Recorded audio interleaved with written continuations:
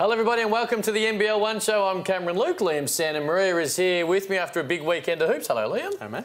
And now, she's not even a special guest anymore. She's just part of the show, really, isn't she? She's a friend of the show. Friend of the show. Yeah. There you go. We're talking She's a superstar. Very much so. In every different format, every different league right now, we talk, of course, with Beck. Oh, hello, Beck. Hey.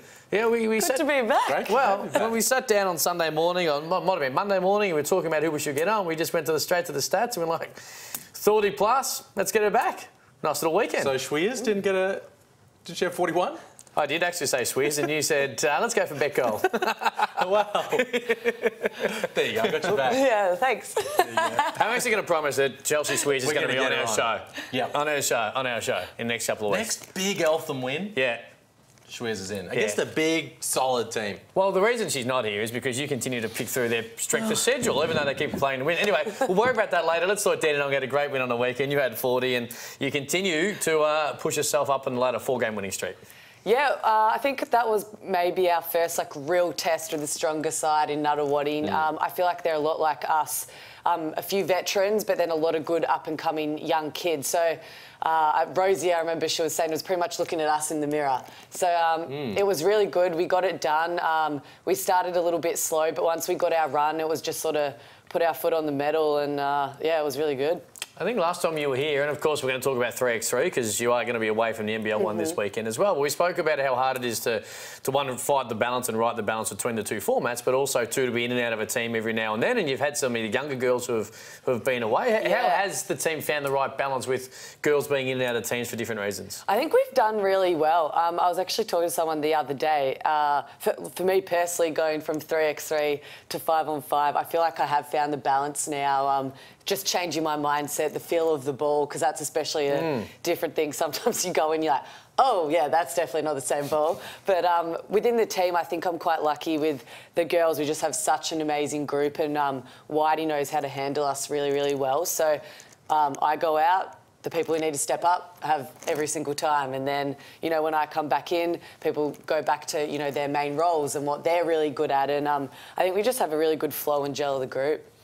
When you were last here, I asked you if Kelly Wilson from Bendigo was the early season MVP, and you kind of had to little cop a little bit and had to say the right thing, and that, yeah, maybe it would be her. And since then, you've been averaging like 300 points a game.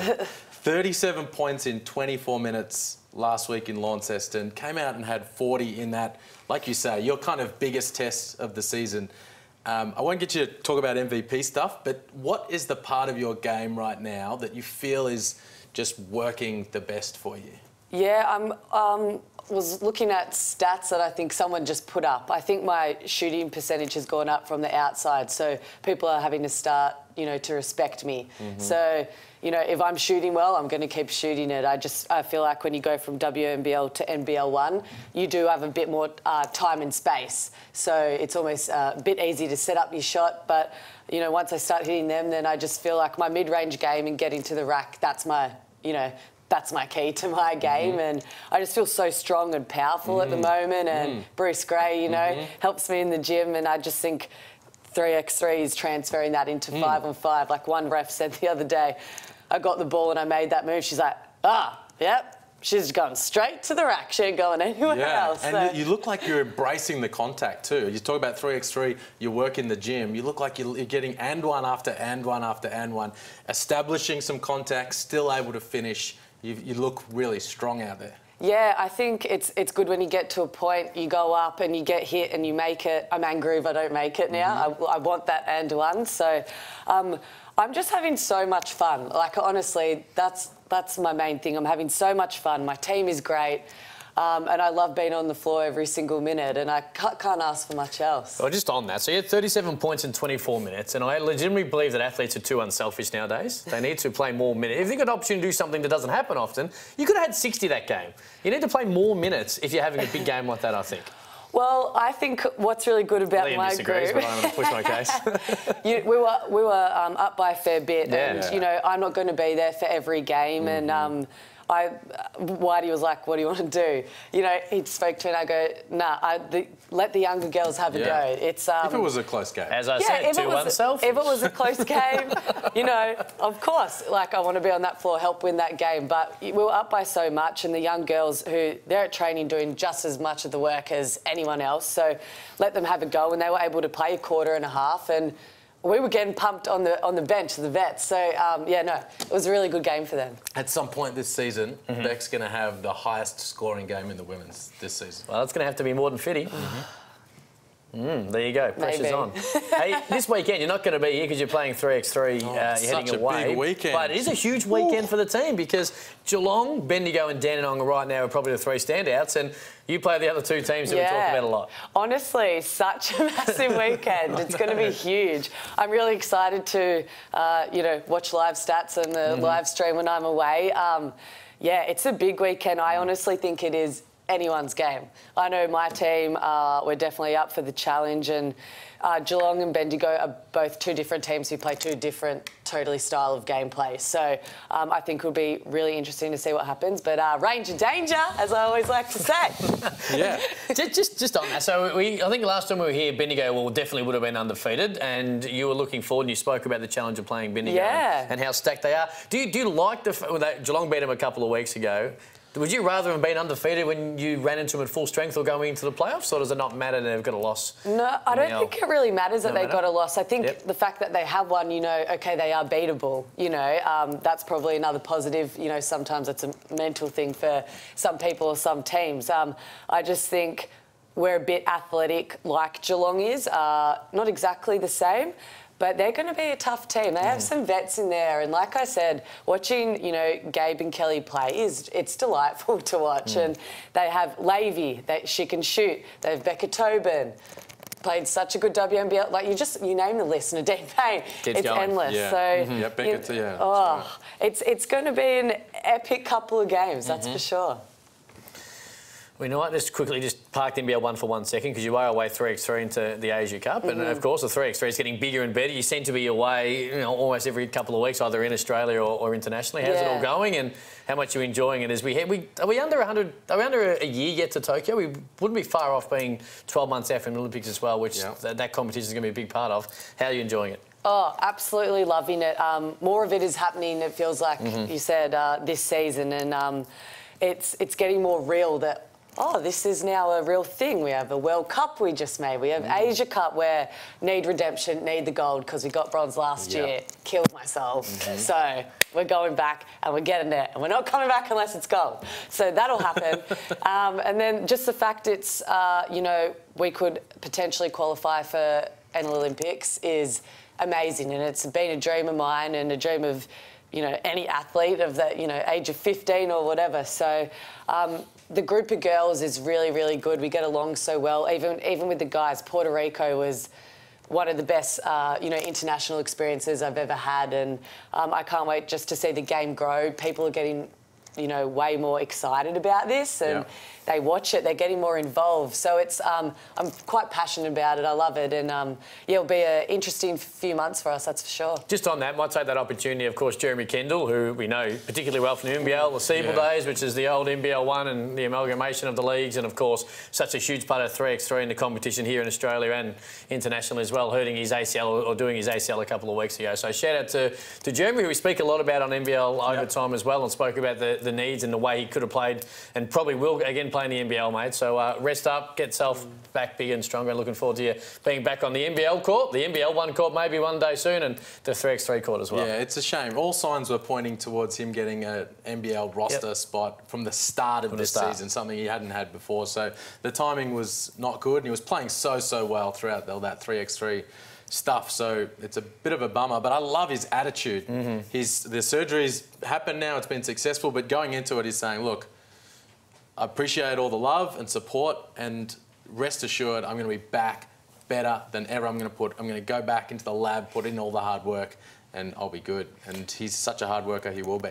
Might just touch on Kayla George. There's been a fair bit of change at the Dallas WNBA team from an Australian point of view in the last couple of days. Liz Cambage been traded out, and Kayla George, who played at Hobart in the early days of the NBL1 season, now she has been released. Do we expect her back, Liam? I'm looking towards you. What do you think? I think that it's possible. Yeah, certainly Hobart have reached out to her agent and are in talks to try and bring her back. I'm told that as per the rules, I don't know exactly how this rule works, but the rule is that if she comes back into the NBL1 this season, it can only be with Hobart. Okay. So that would be massive for them if they can bring her in. It's huge for Hobart. It's huge for the league. Of course, we talk about all the high-profile players playing, and you know, obviously, have you played Hobart? We played Hobart and we won, but without Kayla George. Kayla, yeah.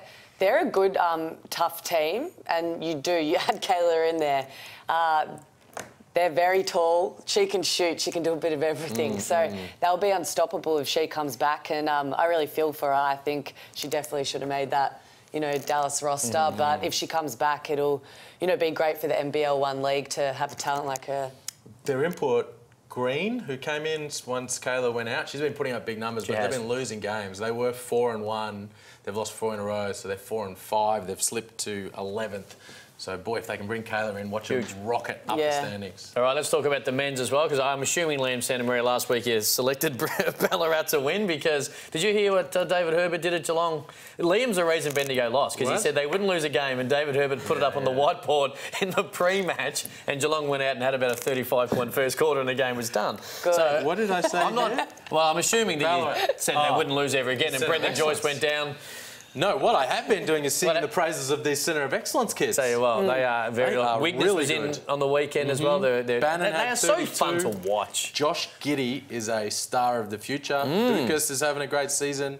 Yeah, and remember we said when they are coming into your building, go down and watch, because they are super. There's some serious stars of the future. Wigness certainly one of them. They are very fun to watch, and it'll be interesting too, because they had an opportunity here, Ballarat late, and I think Sam Shaw missed a 3 right on the buzzer, so it was a great game. In fact, correct me if I'm wrong, it went to overtime, I think, actually. Went to overtime. 3 points in overtime. This is a young, talented team. You spoke a little bit earlier about teams, you know, warming up and getting better as later in the year. This is these kids in and out, some inconsistencies as they're playing a bit of semi-professional basketball, but they're a team that you get to the second half of the year, they're going to be very hard to play against, and if they get on that form and that role, who knows what could happen from there. And as youngsters as well in the COE, you are like the underdogs. You have nothing to lose, so you just go out every game firing, and you can tell that they are, and they're having some really good games, and they're shocking some teams as well. Which makes Nana Wadding's win over them on the Sunday even that little bit more impressive, because that's not a team you want to play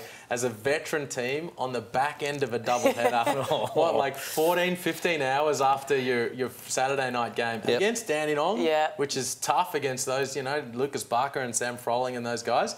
They backed up and just took care of business. 33 and 16 for Simon Conn, who just stood up and had a big one as well. Now, are we underrating Waverley? We spoke a lot about the Seabull teams compared to the Big V teams and how it all mixes and matches over the course of an NBL1 season. But Waverley, and we'll see a buzzer beater in a moment, they're up to 4th in the NBL1 men's ladder as well. Are we underrating them? Because all apologies to Waverley as we watch this down the stretch.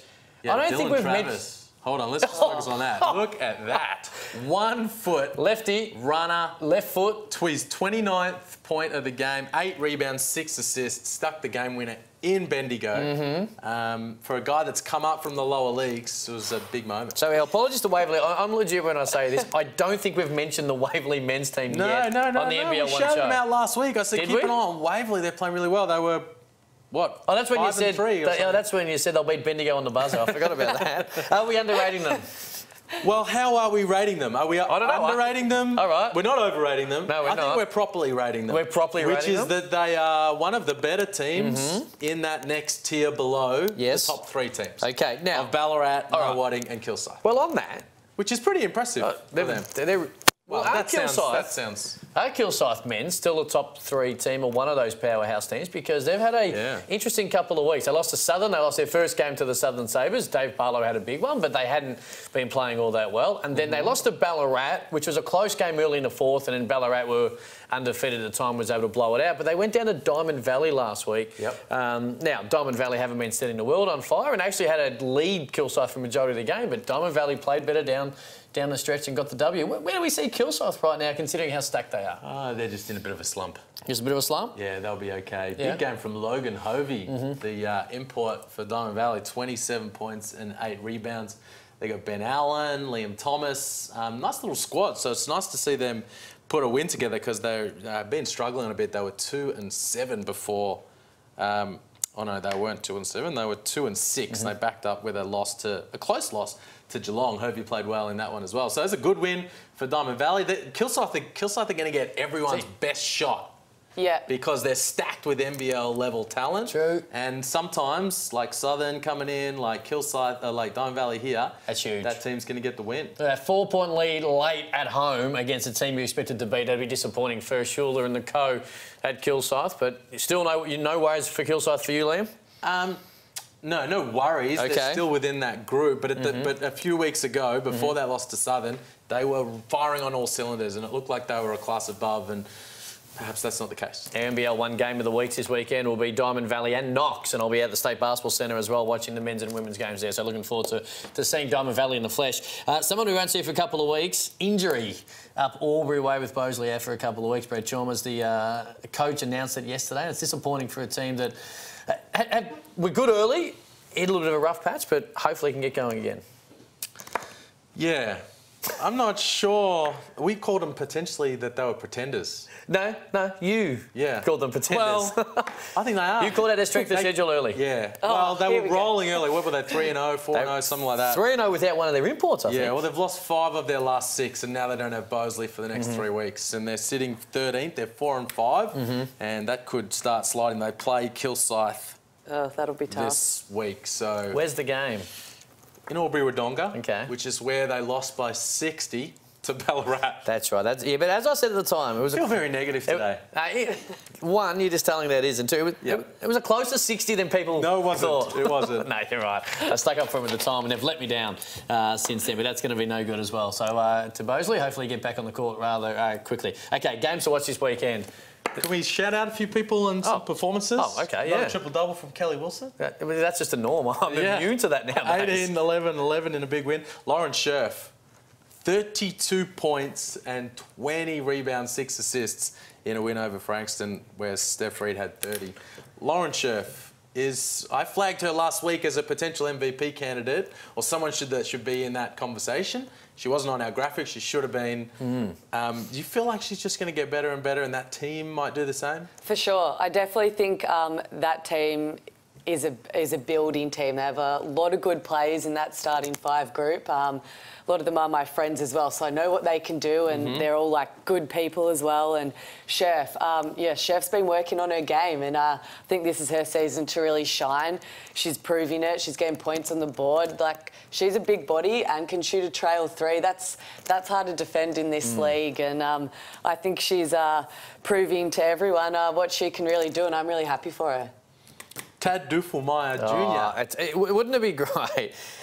I think we're obviously old, Liam, so we remember his dad. But wouldn't it be great to see him bob up and playing really well, but bob up on an NBL roster sometime soon? For Hobart, 26 points, 10 assists and 7 rebounds, 3 boards off a triple-double in that win over Albury-Wodonga that they got.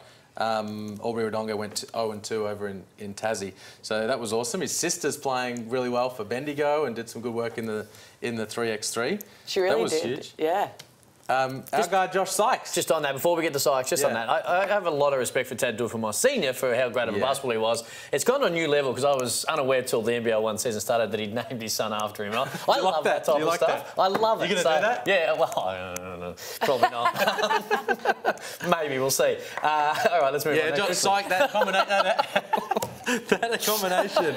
That ultimate combination. Yeah, Sykes, go Doyle on. and Sykes. Yeah. 25 and 8 for Doyle, 27 and 12 for Eltham in a win. Yes. Over the Southern Sabres. Just I'm very surprised that Adam Doyle hasn't been picked up by an NBL team. I thought his best year was last year in Adelaide, and we've seen obviously the changes are there. But I watched Eltham United live. have an backup point guard right now? No, I think they're still in maybe slight conversation with Peter Hooley, who's having a really good NBL1 season himself, but there's no backup. Is Doyle point guard going yet. to? Is he doing those Wednesday workouts, scrimmages? I don't know. I haven't been there yet. It might be down there. I would like to see that matchup going on a Wednesday down there. When's Wednesday? Tomorrow. I might pop in. If he's not Can there, anyone just roll up and have a throw? if he's or not do you there, have to he be should invited? get there. Can I also Okay. shout out the Ballarat women again 2 weeks in a row? There you go. 2 wins in a row. And they got the win over the COE, the girls Yes. that are winless from Canberra.